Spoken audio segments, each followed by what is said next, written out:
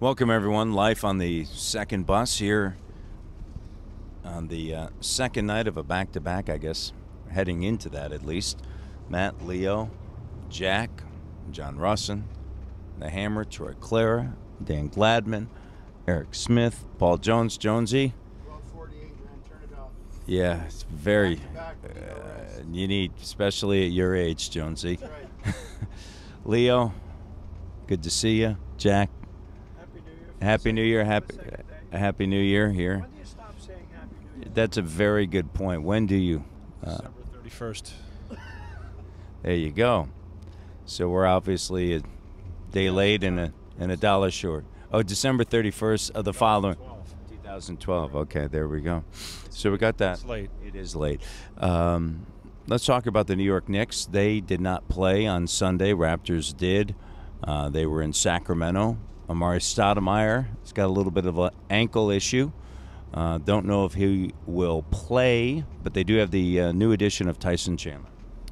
You know, obviously Tyson gives them that shot blocking presence that they've been looking for. But Knicks still have a problem. They have Chandler. You got Melo. You know, and when they're healthy, you got Stoudemire. But you really don't have a point guard that can run the show. And it's a tough situation for them because they did not play very well in their West Coast swing. No, they didn't. In fact, Tony Douglas is playing that point guard position. When you look at, and you've watched, I know the Knicks, you've watched them, Leo, as well. When you look at this team, do you consider them to be a playoff caliber team?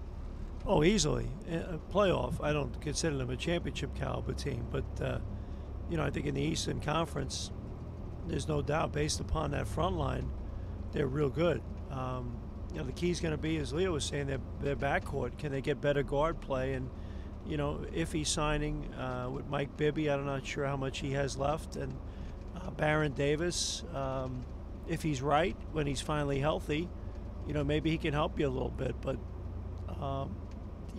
there's some major questions about their guard play.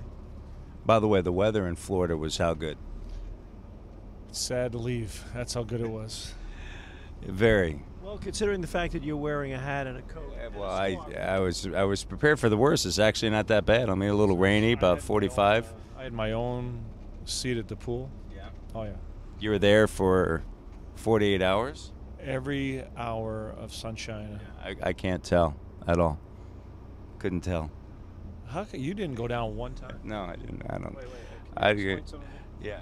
How do you go to Florida? Yeah, not sit by a pool? And it's just sunny and beautiful. Because I got Don't pull away from me. my son. Don't pull away from me. I'm not saying. Do you understand what I'm saying? The sun.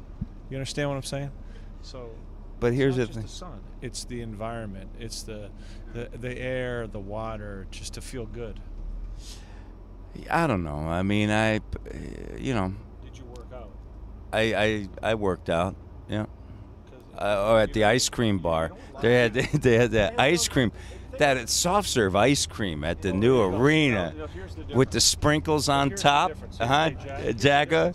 He's talking about. I love soft serve ice cream, by the way. Right, Do you? but- Tom Carvel? But there's, Remember Carvel ice cream as a kid? Come on, But here's the difference, though. You're entitled to it. because he runs. Now, What are you trying to get? Yeah, I'm going to try. Trying to give me New Year's I'm resolution? making this point right now. Yes.